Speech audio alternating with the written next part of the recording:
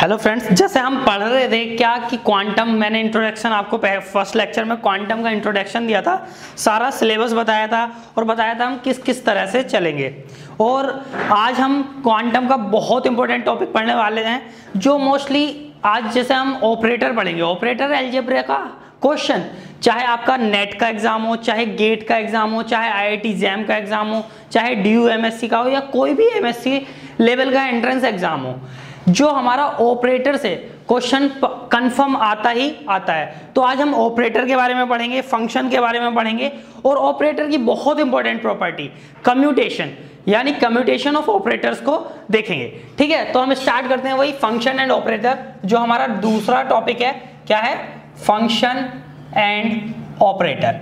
अच्छा, स्टार्ट करते हैं फंक्शन से। भाई फंक्शन होता क्या है? मैंने बताया कि फंक्शन को हम अपनी जनरल डेली लाइफ से रिलेट करते हैं कि फंक्शन है क्या, कि जैसे हमारे घर में कोई भी फंक्शन होता है, बर्थडे पार्टी हो गई, ठीक है, उसमें क्या होता है, या शादी होगी, मैरिज का फंक्शन हो गया, उसमें सारे रिलेटिव आते हैं।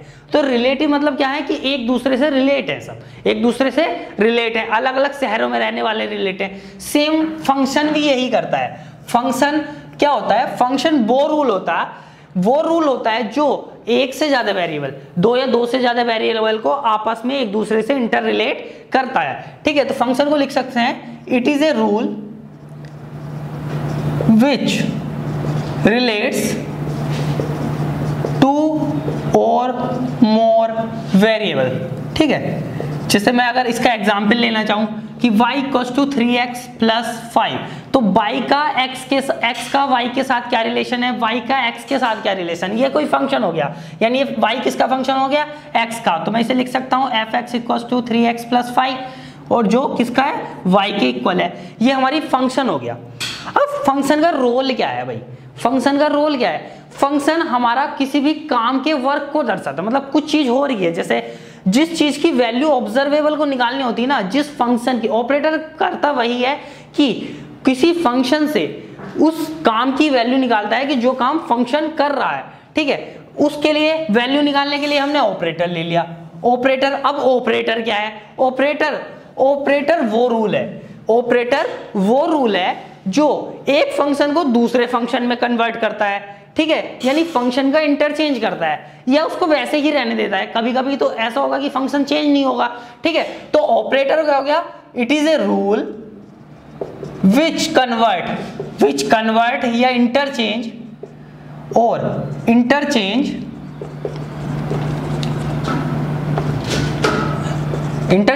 One function to another. ठीक है, बेसिकली ये हमारा ऑपरेटर हो गया। क्या है? अब कुछ ऑपरेटर मल्टीप्लिकेटिव ऑपरेटर होते हैं, तो उनका काम क्या होता है? मल्टीप्लिकेशन करना। ठीक है, कुछ स्क्वायर रूट ऑपरेटर होंगे, उनका काम क्या होगा? किसी भी फंक्शन का स्क्वायर रूट कर देना। ऑपरेटर वही होते हैं। और ऑपरेटर का डिनोशन के लिए जनरली, जैसे ऑपरेटर को हम डिनोट करते हैं, वो ए से डिनोट करें, तो ऑपरेटर को डिनोट करने के लिए उसके ऊपर कैप लगा देते हैं, यानी ए कैप। ये क्या हो गया? मतलब किस तरीके से हम डिनोट करते हैं, यानी ऑपरेटर को डिनोट करने की तरीका है। ठीक है, ऑपरेटर को डिनोट करते हैं कि एक ऊपर ऑपरेटर लगा दिया। ठीक है, अब हम बात करते हैं ऑपरेटर और फंक्शन। एक्चुअली ऑपरेटर को जो अप्लाई करते हैं वो फंक्शन के ऊपर ही अप्लाई करते हैं। बिना फंक्शन के ऑपरेटर बिल्कुल बेकार है, किसी काम का नहीं है। भाई जब फंक्शन ही नहीं होगा तो हम ऑपरेटर से वैल्यू किस चीज की निकालेंगे? ठीक है, तो ऑपरेटर के लिए फंक्शन का होना बहुत जरूरी है। बिना फंक्शन के ऑपरेटर किसी भी काम का हमारे नहीं है। अब हम आज जो पढ़ेंगे वो ऑपरेटर की प्रॉपर्टीज पढ़ेंगे।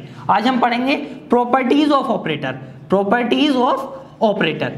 और मैंने जैसे पहले बताया था कि प्रॉपर्टीज होती तो बहुत सारी हैं ऑपरेटर की, लेकिन उसमें दो इंपॉर्टेंट होती हैं। क्या? Commutation and हर्मेटिसिटी।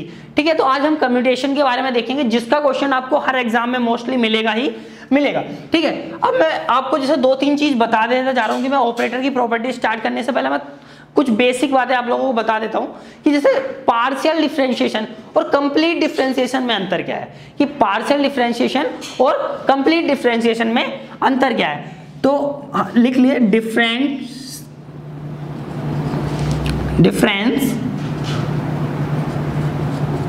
Between complete and partial differentiation, complete and partial differentiation.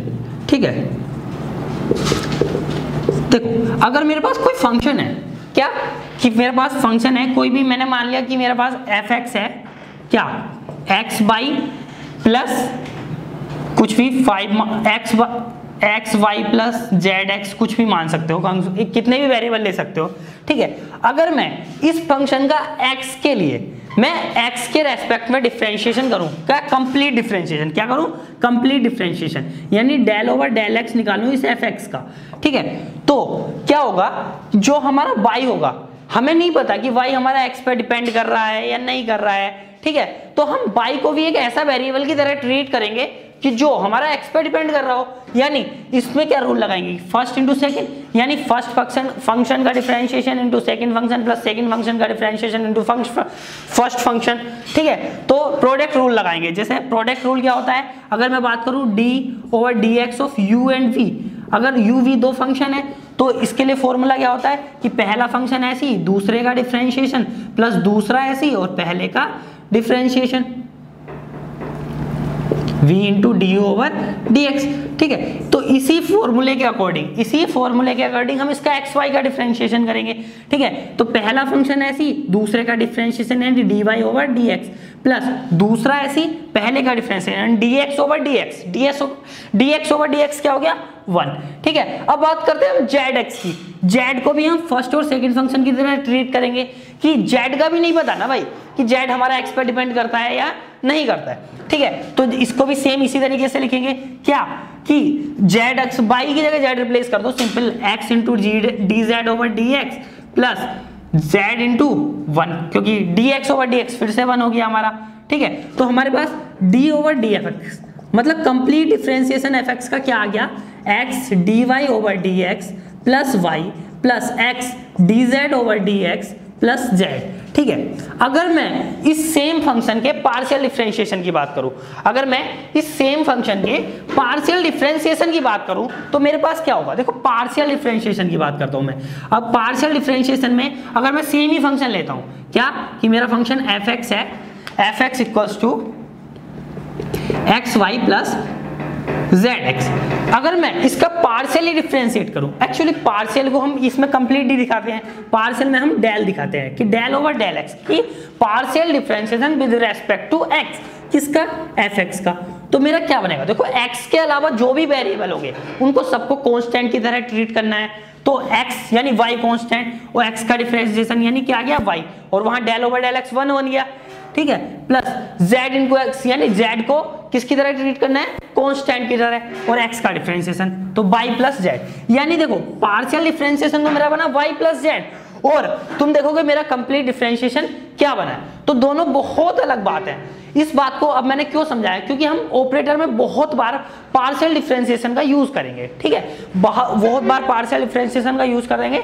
चलो अब हम ऑपरेटर की प्रॉपर्टीज स्टार्ट करते हैं और देखते हैं एक एक प्रकार के ऑपरेटर की प्रॉपर्टीज होती क्या क्या है। तो हेडिंग डालेंगे प्रॉपर्टीज ऑफ ऑपरेटर।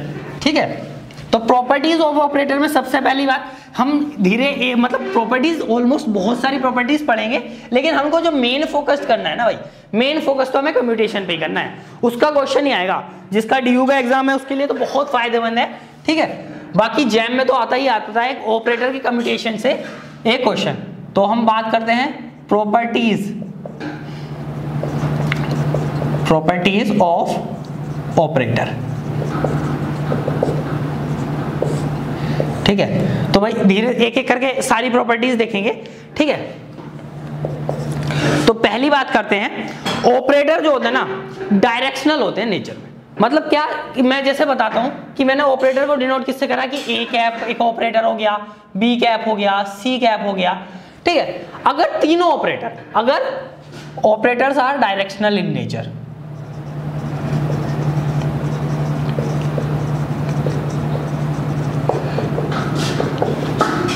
कि अगर मेरे पास कोई फंक्शन है, मेरा फंक्शन क्या मान लिया मैंने, एफ एक्स कोई फंक्शन मान लिया कि एफ एक्स क्या है, मेरा फंक्शन है भाई।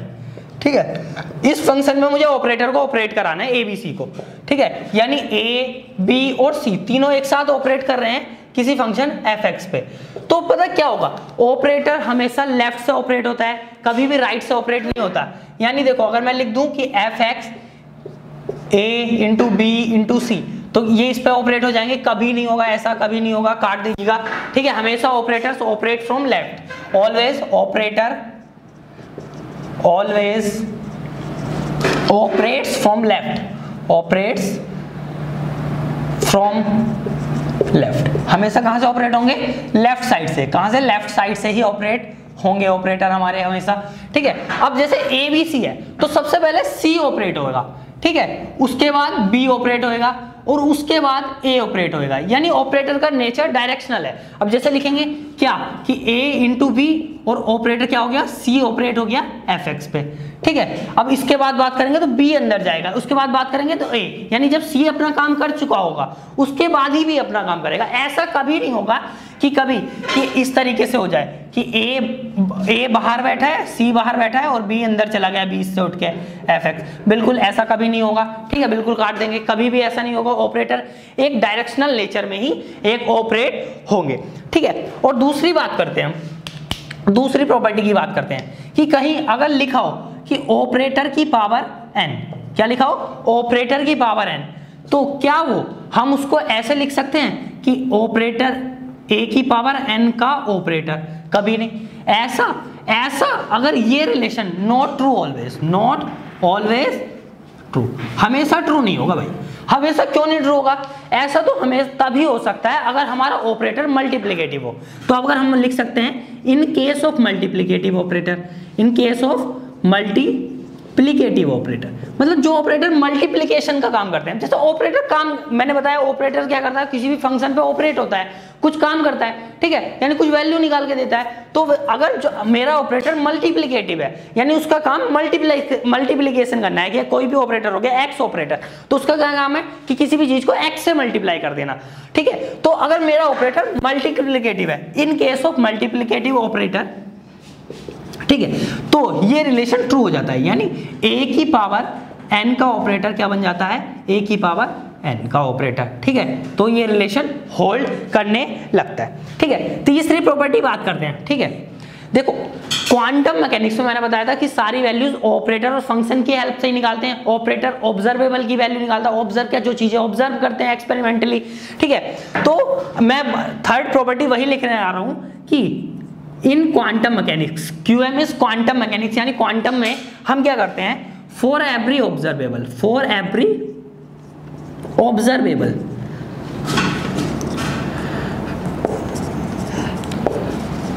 There is a operator corresponding to that, operator corresponding to that, ठीक है। हर ऑब्जर्वेबल के लिए, हर ऑब्जर्वेबल के लिए क्या है, ऑपरेटर है, ठीक है। जैसे मैं बताता हूँ पोजीशंस के लिए, जैसे मेरा बात करता हूँ, सबसे पहली बात करता हूँ मैं पोजीशन के लिए, ठीक है। पोजीशन क्या है, पोजीशन हम बताते हैं किसमें, कोऑर्डिनेट्स, कोऑर्डिनेट्स की फॉर्म में अगर मैं बात करूँ तो पोजीशन कौन कौन से कोऑर्डिनेट बताते हैं, एक्स बताता है, वाई बताता है, जेड बताता है, ठीक है। तो इनके लिए ऑपरेटर क्या है, इनके लिए ऑपरेटर क्या है और इनका नेचर कैसा है भाई, किस टाइप के ऑपरेटर है, यानी नेचर ऑफ ऑपरेटर क्या है, ठीक है। नेचर ऑफ ऑपरेटर है क्या, अगर एक्स वाई जेड की पोजीशन बतानी है तो एक्स की पोजीशन बताने के लिए हमारे पास है एक्स ऑपरेटर, वाई की पोजीशन बताने के लिए हमारे पास वाई ऑपरेटर, जेड की पोजीशन बनाने के लिए हमारे पास है जेड ऑपरेटर। भाई नेचर कैसा है, नेचर इन तीनों का ही क्या है, मल्टीप्लिकेटिव नेचर, मल्टीप्लिकेटिव नेचर, यानी काम क्या है भाई, नेचर की बात करूं या फंक्शन की बात कर दूं तो मल्टीप्लिकेटिव नेचर है, ठीक है, मल्टीप्लिकेटिव नेचर है। फंक्शन भी मैं बोल सकता हूँ कि क्या है इनका, कि भाई एक्स वाई जेड से मल्टीप्लाई कर देना। फंक्शन क्या होगा इनका, एक्स और वाई या जेड से मल्टीप्लाई कर देना। मैं बार बार इनकी बात तो मैं बता ही रहा हूँ, ठीक है। अब आगे बढ़ते हैं, आगे बढ़ते हैं कि अब हमारे पास, चलो पोजीशन इससे बता दी, मैंने बताया क्वांटम में 3-4 चीज बहुत इंपॉर्टेंट है, मोमेंटम, एंगुलर मोमेंटम, एनर्जी, 4-5 चीजों की तो बात होती है, सारा खेल ही इसी चीज का है। सारी थ्योरी जो क्लासिकल में थी वो भी यही थी, एनर्जी वगैरह के बारे में थी, और क्वांटम में तो सारा ही एनर्जी का है भाई, माइक्रोस्कोपिक पार्टिकल की एनर्जी क्या है, ठीक है। मेन एनर्जी का ही खेल है, कहाँ प्रेजेंट है, कहाँ है, तो एनर्जी से सब कुछ बताया जा सकता है। तो सेम एनर्जी के ऑपरेटर, और एनर्जी के लिए मोमेंटम का ऑपरेटर बहुत जरूरी है, पोजीशन, वेलोसिटी, उसमें मास वगैरह होता है पार्टिकल का, ठीक है। तो अब अगर हम बात करते हैं, पहला पोजीशन हो गया, अगर मैं दूसरी बात करूं मोमेंटम की, ठीक है, ठीक है। मोमेंटम हमारा देखो पी से डिनोट करते हैं, स्मॉल पी से। अगर मैं बात करूं कि मोमेंटम एक्स डायरेक्शन में अलग होगा, वाई डायरेक्शन में अलग होगा, जेड डायरेक्शन में अलग होगा, ठीक है। तो हर डायरेक्शन के लिए वही कि P Z, P x, P Y और पी जेड मेरे अगर मोमेंटम ऑपरेटर है, ठीक है। तो इनको मैं ऑपरेटर की तरह डिनोट करूंगा तो भाई कैप लग जाएगा सबके ऊपर, ऑपरेटर बन गए P x, P Y, P Z operator, ठीक है। P x, P Y and P Z operator. अब फिर वही बात करते हैं इनका, भाई इनका रोल क्या है, फंक्शन क्या है, काम क्या करते हैं ये, ठीक है। तो इनकी वैल्यूज क्या होती हैं, तो P x, P Y, P Z की बात करूं तो मैं पी एक्स को हम जो डिनोट करते हैं, पी एक्स की वैल्यू हम लिखते हैं minus iota H cross del over del x, ठीक है। अब ये आयोटा इमेजिनरी जो होता है आयोटा, एच क्रॉस क्या है, एच क्रॉस की वैल्यू होती है, एच क्रॉस है that is H upon 2 pi. H क्या है इसमें, प्लैंक्स कांस्टेंट, एच क्या है इसमें, प्लैंक्स कांस्टेंट, ठीक है। क्या होती है वैल्यू प्लैंक्स कांस्टेंट की, 6.6 × 10⁻⁻34 जूल्स पर सेंटीमीटर, ठीक है। अगर अब बात करते हैं पी वाई की वैल्यू क्या है, देखो ये एक्स डायरेक्शन में एंगुलर मोमेंटम है, एक्स डायरेक्शन में मोमेंटम है। वाई डायरेक्शन में अगर मुझे निकालना होगा तो minus iota H cross del over del Y. Z direction में निकालना होगा तो minus iota H cross del over del Z. देखो अब इसका फंक्शन क्या हो गया, ये तो इनकी वैल्यू होगी, अब इसका फंक्शन क्या होगा कि ये काम कैसे करता है भाई, फंक्शन रोल क्या है। तो एंगुलर मोमेंटम ऑपरेटर जो भी है क्या है, पी एक्स, ठीक है। तो इसका काम है कि किसी भी फंक्शन का एक्स के रेस्पेक्ट पे डिफरेंशिएट कर देना, ठीक है। अगर मैं बात करूं तो इनका काम क्या है, first differentiate with respect to their respective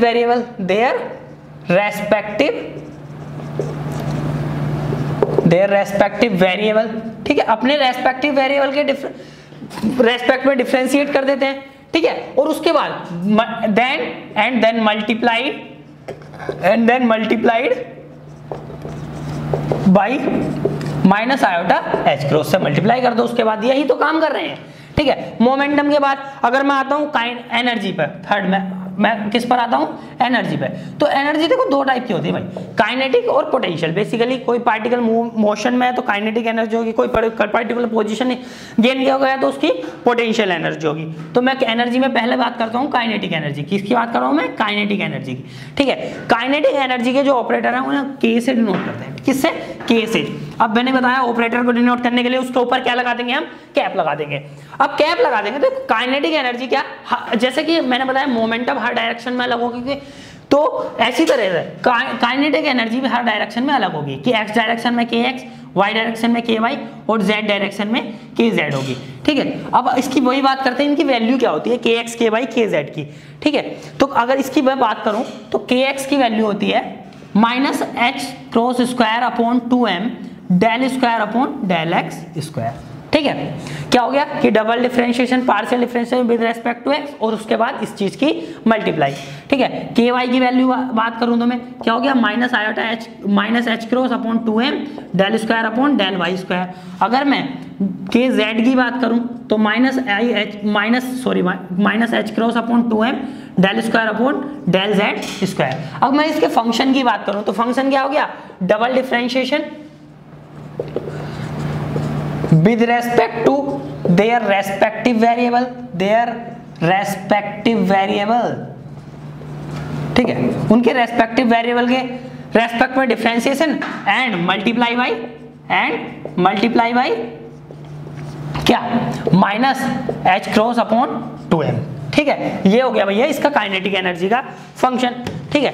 अब अगर मैं काइनेटिक एनर्जी के बाद आता हूं, काइनेटिक एनर्जी के बाद मैं किस पे आऊंगा, जेड में भी सेम है सबका, मतलब मैंने रेस्पेक्टिव वेरिएबल में बता दिया। अब काइनेटिक एनर्जी के बाद हमारी कौन सी एनर्जी आती है, पोटेंशियल एनर्जी, ठीक है। कौन सी एनर्जी आती है, P, potential energy. Potential energy को जनरली वी से डिनोट करेंगे तो वी एक्स के रेस्पेक्ट में वी एक्स हो जाएगा, ठीक है। जैसे अगर हम अलग अलग सिस्टम के लिए वी एक्स की बात करेंगे तो जो भी इसका होगा बी एक्स, यानी पोटेंशियल एनर्जी का जो काम होता है वो बेसिकली मल्टीप्लिकेटिव नेचर का ही होता है। किस नेचर का होता है ये, मल्टीप्लिकेटिव नेचर का, मल्टीप्लिकेटिव नेचर का। अलग अलग सिस्टम के लिए ना भाई अलग अलग टाइप की एनर्जी होती है, पोटेंशियल एनर्जी की वैल्यू अलग अलग होती है।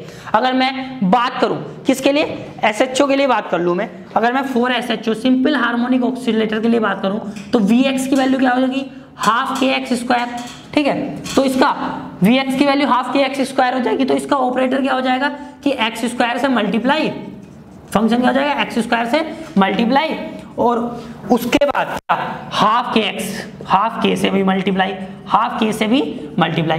अगर Vx केवल x डिपेंडेंट है, ठीक है, तो वहां x से मल्टीप्लाई, अगर Vx की वैल्यू 0 है तो 0 से मल्टीप्लाई। ठीक है, बस यही सिंपल काम होता है पोटेंशियल एनर्जी ऑपरेटर का। अब हम काइनेटिक प्लस पोटेंशियल एनर्जी का सम क्या बनता है, टोटल एनर्जी, और टोटल एनर्जी बहुत इंपॉर्टेंट है। टोटल एनर्जी ऑपरेटर ही को ही क्या बोलते हैं, हैमिल्टोनियन। क्या बोलते हैं हम, हैमिल्टोनियन, जिससे हम श्रोडिंगर वेव इक्वेशन वगैरह लिखते हैं। ठीक है, जो भी हमारे सॉल्यूशन आते हैं वही सब हम किससे पढ़ लेंगे, हैमिल्टोनियन से। तो अब हम टोटल एनर्जी ऑपरेटर लिखते हैं जिसको हम हैमिल्टोनियन भी बोलते हैं। ठीक है, वो क्या होता है, टोटल एनर्जी ऑपरेटर को अगर मैं H से डिनोट करूं, ठीक है, क्या, total energy operator, total energy operator को मैं किससे डिनोट करूं, भाई S से। एक्चुअली ये चीज मैं यहाँ इतनी इलैबोरेट करके क्यों बता रहा हूँ, क्योंकि मुझे पोस्टुलेट में भी ये चीज बतानी है, तो मैं यहाँ पहले ही ना बता दूं, तुमको लग पहले स्टार्टिंग में चीजें पता चल जाएंगी तो बहुत ज्यादा अच्छा होगा, आगे समझने के लिए बहुत आसान हो जाएगा। अब टोटल एनर्जी ऑपरेटर क्या मैंने बताया, H से डिनोट करते हैं, तो ये क्या होता है, काइनेटिक एनर्जी का सम प्लस पोटेंशियल एनर्जी का सम, तो इसकी वैल्यू भी क्या हो जाएगी, H से डिनोट करते हैं भाई, H। हैमिल्टोनियन भी बोलते हैं, क्या बोलते हैं इसको, हैमिल्टोनियन, हैमिल्टोनियन। ठीक है, हाँ सही बात है, हैमिल्टोनियन बोलते हैं।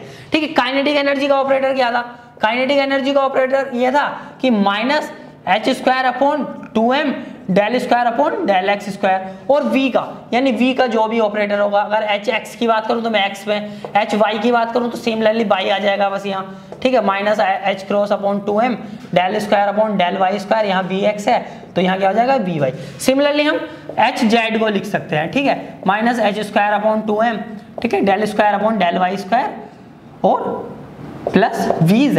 अब इनके फंक्शन तो आपको समझ में ही आ गए भाई, क्या है, इसका काम है डबल डिफरेंशिएशन करना, इससे मल्टीप्लाई कर देना, और bx का जो भी फंक्शन होगा, मल्टीप्लिकेटिव नेचर का होता है जनरली bx। ठीक है, तो जो भी bx का फंक्शन होगा वो देख देंगे। ठीक है, वो लिखने की कोई जरूरत नहीं है, बेसिकली टाइम वेस्ट है, आप लोग समझ गए होंगे।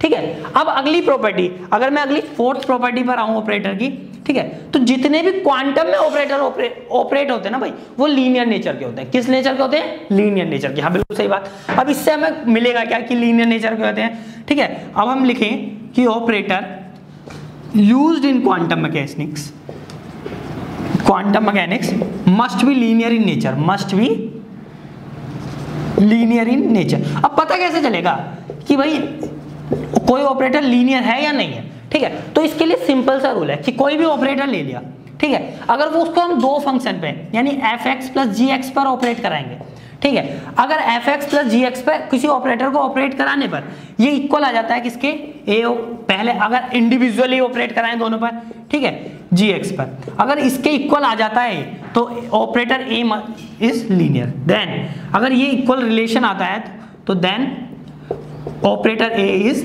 Linear operator. ठीक है, इसके लीनियरिटी के और भी रिलेशन हम बाद में देखेंगे, जैसे जैसे हमें जरूरत पड़ती रहेगी ना हम रिलेशन बनाते रहेंगे, बताते रहेंगे आपको। ठीक है, दूसरा बात करूं मैं अगर लीनियरिटी का, देखो कि अगर कोई ऑपरेटर है उसके बाद कोई कांस्टेंट c गिवन है और कोई फंक्शन पर ऑपरेट हो रहा है, ठीक है, अगर ये लीनियर होगा ना तो कांस्टेंट बाहर आ जाएगा और ए ऑपरेटर इसके, अगर इस तरीके से ऑपरेट करके देखो और इस तरीके से ऑपरेट करके देखो, अगर ये दोनों चीज इक्वल आ रही है ना तो भी भैया हमारा ऑपरेटर ए क्या है, लीनियर नेचर का है। ठीक है, चार प्रॉपर्टी ये हमारी ऑपरेटर की हो गई है। ठीक है, अब अगर मैं अगली प्रॉपर्टी की बात करूं तो अगली प्रॉपर्टी जो मैंने बताने वाला था बहुत इंपॉर्टेंट प्रॉपर्टी है, वही है भैया हमारी कम्यूटेशन। वही क्या है, हमारी कम्यूटेशन वाली जो प्रॉपर्टी है, और कम्यूटेशन प्रॉपर्टी बहुत इंपॉर्टेंट होती है जैसे मैंने बताया है। ठीक है, ये प्लस माइनस भी हो सकता है भाई, यहाँ प्लस और माइनस का साइन भी सेम ही बात है, अगर प्लस की जगह माइनस ले लेंगे तो दोनों का सब्सट्रैक्शन आना चाहिए। ठीक है, अगली प्रॉपर्टी की बात करते हैं हम कम्यूटेशन की। किसकी बात करते हैं हम, कम्यूटेशन की। तो इन दो ऑपरेटर के कम्यूटेशन का मतलब क्या है भाई, कम्यूटेशन का फिजिकल सिग्निफिकेंस क्या है। ठीक है, देखो अगर मैं दो ऑपरेटर की बात करूं, ए एंड बी, मेरे पास दो ऑपरेटर हैं कोई, ठीक है। अगर मैं इनकी कम्यूटेशन की बात करूं तो कम्यूटेशन को जो हम डिनोट करते हैं ना, अगर मुझे ए और बी का कम्यूटेशन निकालना है, ठीक है, कम्यूटेशन होता क्या है कि कम्यूटेटिव लॉ से ही आया। हाँ बिल्कुल सही बात है, कम्यूटेटिव लॉ से ही आया। कम्यूटेटिव लॉ क्या होता था कि ए बी किसके इक्वल आना चाहिए, बी ए के, ठीक है, यही तो कम्यूटेटिव लॉ होता था, यही तो कम्यूटेटिव लॉ होता था ना भाई, कम्यूटेटिव लॉ होता था। और कम्यूटेटिव लॉ होता था तो कम्यूटेटिव लॉ से ही तो सीखते थे हम कि क्या कम्यूटेशन वहीं से आया, बिल्कुल वहीं से आया, ठीक है। इसका मतलब क्या है, इसका मतलब डिनोट किस तरीके से करते हैं, तो हम जैसे क्वांटम में या डिनोट करते हैं कम्यूटेशन को, वो जैसे दो ऑपरेटर का कम्यूटेशन करना है तो इसको इस तरीके से डिनोट करते हैं, या एक बड़े ब्रैकेट में ए वी को लिखते हैं, ठीक है, और कोमे से सेपरेट कर देते हैं। जैसे मैंने बताया कि कम्यूटेटिव लॉ का मतलब था A B equal to be ए होना चाहिए, तो यहां से हमें रिलेशन क्या मिल गया, ए बी माइनस बी ए किसके इक्वल आ गया, 0 के। अगर ये ए बी माइनस बी ए किसके इक्वल आ जाए, 0 के, तो ये कम्यूटेटिव है। अगर ऑपरेटर की फॉर्म में है तो ऑपरेटर के लिए इनके ऊपर क्या लगा दो, कैप लगा दो, सबको कैप बना दो, टोपा बना दो भाई, सबको।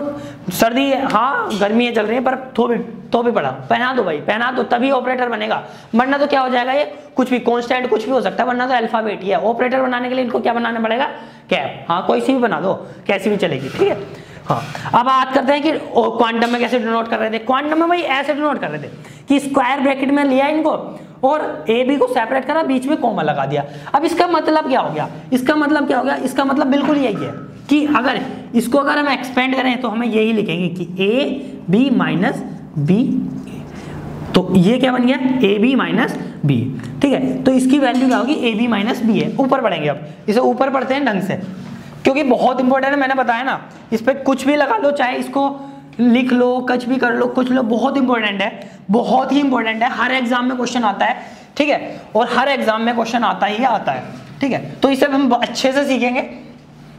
जैसे मैंने बताया कि कम्यूटेशन हम पढ़ रहे हैं, कम्यूटेशन पढ़ रहे हैं तो कम्यूटेशन सीखते हैं, तो मैंने बोला ए और बी को ऐसे डिनोट करना और इसको ए बी माइनस बी ए के इक्वल लिख देना, यही क्या है, कम्यूटेशन है।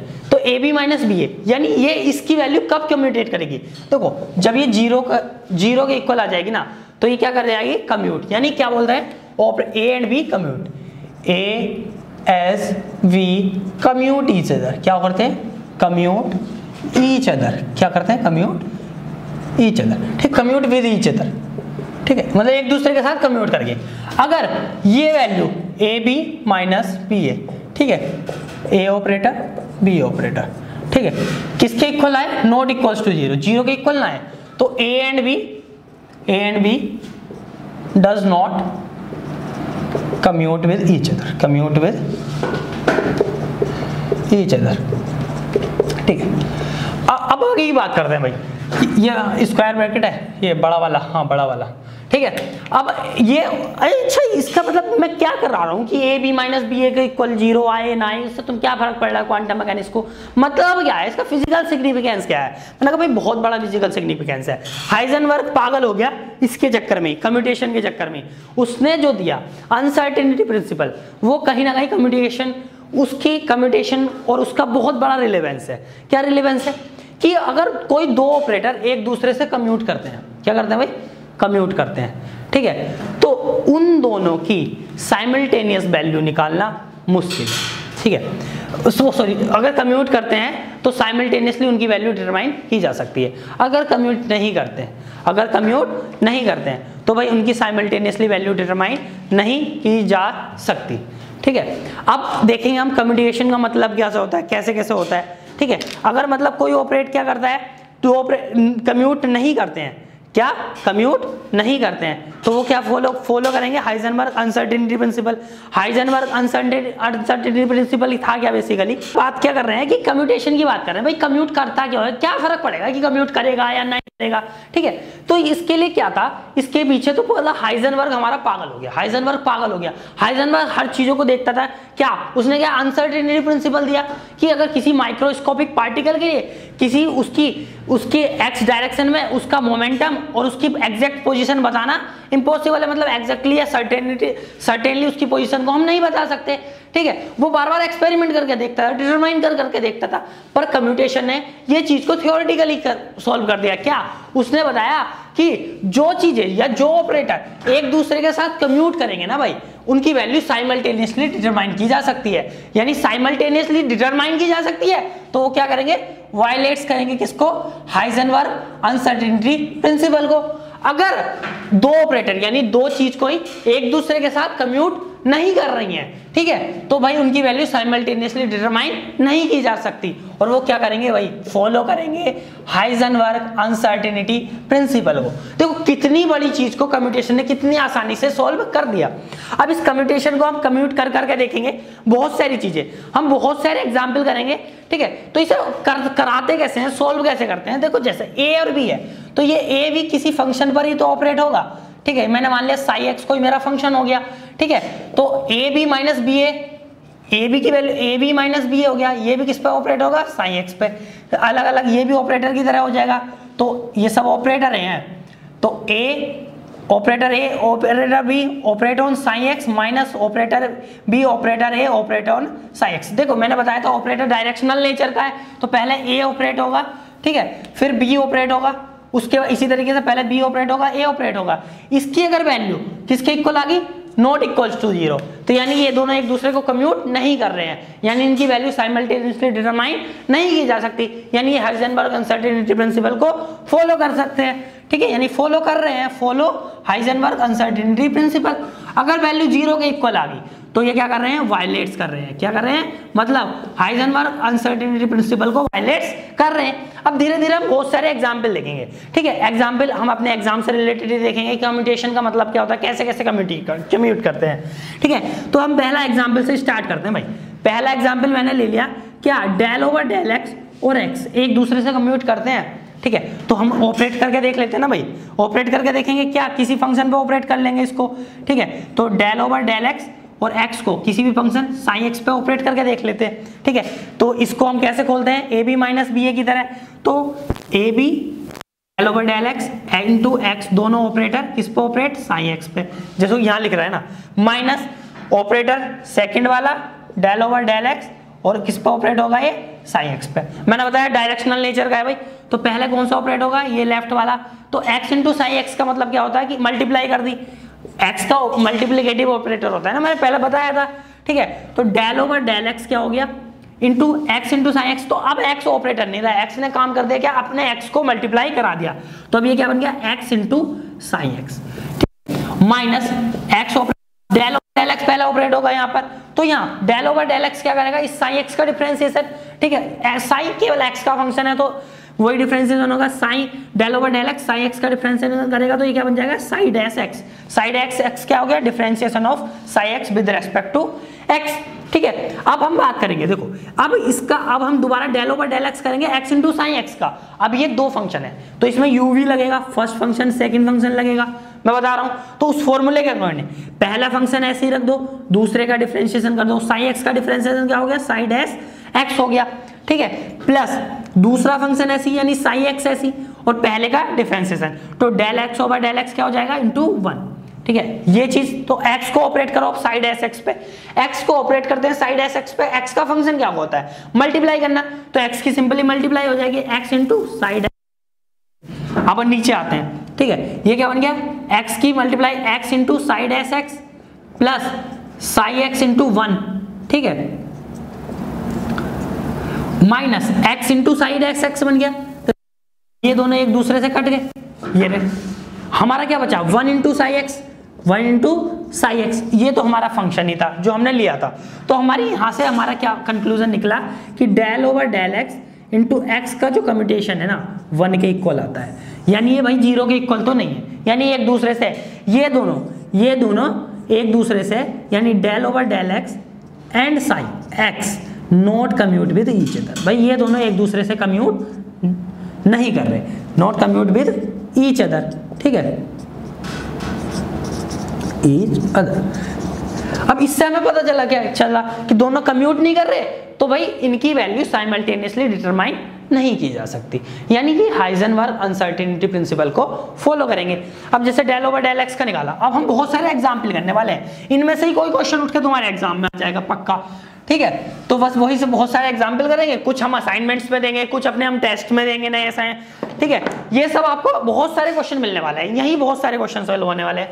दूसरा मैं एग्जाम्पल लूँ कि अगर डेल ओवर डेल एक्स, ठीक है, की जगह अगर मैं बाई ले लूं, x की जगह क्या ले लूं, बाई ले लूं, ठीक है, तो क्या इसका कम्यूटेशन क्या आता है, कैसे कम्यूटेट करेंगे, वो वही हमारा कि इसको किस पे ऑपरेट करा के देख लो, del over del x into Y को किस पे ऑपरेट कराओ, किसी भी फंक्शन इस बार मैं fx मान लेता हूँ, मेरा फंक्शन ये तो कोई भी फंक्शन मान लो, फिर इसको वही खोलेंगे, पहला ऐसे ही ये ऑपरेटर की तरह लिख सकते हैं, लेकिन जल्दी के लिए अगर कैप छूट जाए तो आप खुद समझ लेना कि ऑपरेटर है, क्योंकि अब हम ऑपरेटर अलजेब्रा ही पढ़ रहे हैं, ठीक है। तो del over del x into Y operator और किस पे ऑपरेट, एफ एक्स पे, minus Y operator del over del x और किस पे ऑपरेट, एफ एक्स पे, ठीक है। तो अब हम बात करते हैं वाई इंटू एफ एक्स क्या हो जाएगा भाई, del over del x Y तो ऐसी मल्टीप्लीकेशन का मतलब वाई इंटू एफ एक्स बन जाएगा, ये इधर del over del x of F x, यानी बाई ऐसे बाई ऑपरेटर ऐसी, तो ये क्या कर देगा, एफ एक्स का डिफरेंशिएशन कर देगा, यानी ये क्या बन जाएगा, एफ डैश एक्स बन जाएगा, ठीक है। अब अगर बाई, यहाँ बाई क्या है, अगर पार्शियल डिफरेंशिएशन है तो यानी बाई को पार्शियल डिफरेंशिएशन में मैंने पहले ही बताया था, ये चीज इसलिए पहले ही बता दी थी कि बाई अब हमारा क्या होगा, कांस्टेंट की तरह ट्रीट होगा, कांस्टेंट की तरह ट्रीट होगा, ठीक है। तो बाई को हम बाहर ले सकते हैं, ये क्या हो जाएगा, del over del x into F x. अब एफ एक्स पे del over del x operate कराना है, और वाई ऑपरेटर है एफ डैश एक्स के साथ, वाई ऑपरेटर किसके साथ है, एफ डैश एक्स के साथ। वाई ऑपरेटर का काम क्या होता है, वही मल्टीप्लिकेटिव नेचर, वाई से फिर मल्टीप्लाई हो जाएगी, Y into F dash x बन जाएगा ये, ठीक है। अब del over del x of F x क्या बन जाएगा, Y into del over del x of F x, F dash x, ठीक है, minus Y into F dash x. देखो ये क्या बढ़ गया, कट कर 0, यानी ये दोनों एक दूसरे से कम्यूट कर रहे हैं, ठीक है। तो जो हाइजेनबर्ग अनसर्टेनिटी प्रिंसिपल हम वो अच्छे वो देख रहे हैं, ठीक है। तो यानी ये दोनों हाइजेनबर्ग अनसर्टेनिटी प्रिंसिपल को वायलेट्स करते हैं, यानी इन दोनों की वैल्यू एक साथ साइमल्टेनियसली डिटरमाइन की जा सकती है। मतलब डेल ओवर डेल एक्स कोई वैल्यू नहीं होती, बट इसको हम एंगुलर मोमेंटम ऑपरेटर में देखेंगे ना, मोमेंटम ऑपरेटर में बात करेंगे इसके बारे में, तो वहां यही ऑपरेटर होता है मेनली, बाकी तो माइनस आयोटा एच क्रॉस तो क्या होते हैं, कॉन्स्टेंट ही होते हैं, ठीक है। अब हम देखते हैं, ठीक है, del over del x into x करा, अब हम ऑपरेटर की कुछ और प्रॉपर्टी लिख लेते हैं, ठीक है, सम मोर प्रॉपर्टीज ऑफ ऑपरेटर जो फॉलो करते हैं, ठीक है, कम्यूटेशन में, वो बहुत इंपॉर्टेंट है, हमारे क्वेश्चंस में यूज होने वाली है, ठीक है।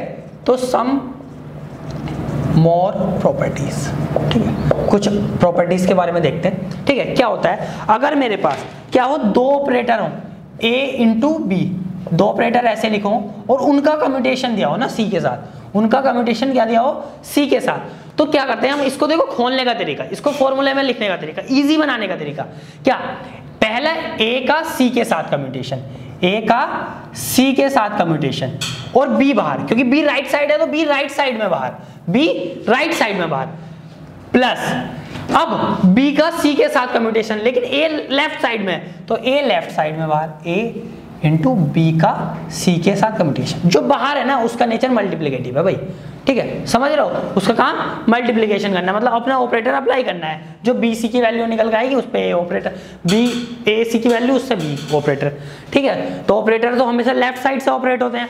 अब जैसे इस प्रॉपर्टी को, और हम अगर ऐसे होता है कि ए इधर होता और इधर कम्यूटेशन होता बी सी के साथ, ठीक है, तो क्या बनता है भाई, देखो वही करेंगे, पहले ए बी के साथ कम्यूट करेगा और सी को बाहर रख देंगे, ठीक है, फिर वही प्लस, अब बी सी में बी लेफ्ट की तरफ है तो साइड बाहर और ए और सी इसी तरीके से अंदर कम्यूट कर जाएंगे। अब जैसे बहुत सारे एग्जांपल करने वाले हैं, ठीक है, इस पे बेस्ड डायरेक्ट, तो del over del x into x square का कम्यूटेशन निकालना हो, किसका, एक्स स्क्वायर का कम्यूटेशन निकालना हो, तो क्या आएगा भाई, क्या वैल्यू आएगी, देखो ये वैल्यू हमेशा हमें ध्यान रखनी है कि डेल ओवर डेल एक्स और एक्स का कम्यूटेशन क्या आया था हमारा, 1, क्या आया था हमारा, 1 आया था भाई, 1 वैल्यू आई थी इसकी, ठीक है। तो इसको हम इस तरीके से खोल सकते हैं ना, देखो इसको मैं ऐसे लिख सकता हूँ ना, del over del x into x, ठीक है। अब x इंटू एक्स है तो ये इस तरीके से होना, ए ऑपरेटर बी ऑपरेटर सी, ए तो इस तरीके से operator A B into C, A B into सी, तो इसको खोलो, del over del x into x operate, मतलब एक्स के साथ कम्यूटेशन, एक्स बाहर ऑपरेटर, प्लस ये अब इधर एक्स राइट साइड में बाहर, डेल ओवर डेल एक्स और एक्स के साथ कम्यूटेशन। देखो डेल ओवर डेल एक्स का एक्स के साथ कम्यूटेशन क्या आया है हमारा, 1 आया ना, ये वैल्यू 1 है, 1 into x operator plus x operator into 1, ठीक है। तो यहाँ से क्या मिल गया हमें 2x, यहाँ से इनकी कम्यूटेशन वैल्यू क्या मिल गई 2x, एक्स स्क्वायर की वैल्यू कम्यूटेशन वैल्यू क्या मिल गई 2x, ठीक है। अब हम इसके और भी कर सकते हैं और आगे बढ़ सकते हैं। अगर मैं बात करूं, ठीक है, अगला एग्जाम्पल लूं मैं, ये बहुत अच्छे हैं, मतलब आपको जैसे इस बेसिक समझ में आ जाएगा ना, फिर आगे आप बहुत जल्दी से एग्जाम्पल करेंगे, इसलिए मैं यहाँ टाइम ले रहा हूँ, ठीक है। अगर मैं एग्जाम्पल नंबर 3 करूँ कि अगर मेरा डेल ओवर डेल एक्स हो, ठीक है, और एक्स की पावर 3 हो, तो क्या बनेगा। तो देखो अगर x की पावर 3 हो तो इसको खोलेंगे, D over del x, x square into x लिख सकता हूं मैं, फिर वही करके कि del over del x into क्या, और कम्यूटेशन भी एक्स स्क्वायर, बाहर एक्स ऑपरेटर बाहर, प्लस क्या, अब एक्स स्क्वायर इधर बाहर, del over del x into x, ये सब ऑपरेटर है भाई, ओके, ठीक है। तो अब अगर हम बात करते हैं इसकी, तो डेल ओवर डेल एक्स हमारा एक्स स्क्वायर के साथ कम्यूटेट करके आया है 2x इंटू एक्स यहाँ मिल गया, ठीक है। अब plus x square into del x और इंटू डेल एक्स, इसकी वैल्यू क्या थी 1, इसकी वैल्यू क्या थी 1, ठीक है। तो एक्स स्क्वायर इंटू 1 यहाँ से आ गया, तो ये क्या बन गया 2x इंटू एक्स, तो ये क्या बन गया 2x स्क्वायर, और यहाँ से क्या मिल गया मुझे x स्क्वायर, तो इसकी वैल्यू किसके इक्वल आ गई 3x स्क्वायर। ये कम्यूटेशन वैल्यू पूछता है जनरली वो एग्जाम में, तो 3x स्क्वायर आ गई। देखो एक पैटर्न हो रहा है ना, जब del x over del x था, ठीक है, तो क्या आया था 1 वैल्यू, या अब del x over x square आई कम्यूटेशन आया तो 2x आ गई, जब डेल एक्स इंटू एक्स की पावर 3 का आ गया तो 3x स्क्वायर आ गई। कोई भी वैल्यू है तो इसकी हम डायरेक्ट इंटरप्रेट कर सकते हैं रिजल्ट। अगर मैं बस जनरल बात लिखूं, अगर मैं जनरल बात रखूं कि डेल ओवर डेल एक्स का कम्यूटेशन हम x की पावर n से करें तो क्या आता है, ठीक है। देखो ये एक पैटर्न फॉलो कर रहा है, उसके अकॉर्डिंग अगर हम इस मेथड से भी सॉल्व करके देखेंगे ना, तो इसकी वैल्यू क्या आ जाएगी कि सिंपली n x की पावर n माइनस 1, ठीक है, ये डायरेक्ट हमारी वैल्यू आ जाएगी। आप लोग सॉल्व करके देखना, ठीक है, बिल्कुल इस तरीके से सॉल्व करोगे ना, डेल एक्स इंटू एक्स की पावर या किसी फंक्शन पर ऑपरेट कराकर, तो इसकी वैल्यू क्या आ जाएगी एन एक्स की पावर n माइनस 1। ये बहुत इंपॉर्टेंट रिलेशन है, ये क्या है, बहुत इंपॉर्टेंट रिलेशन है, ठीक है।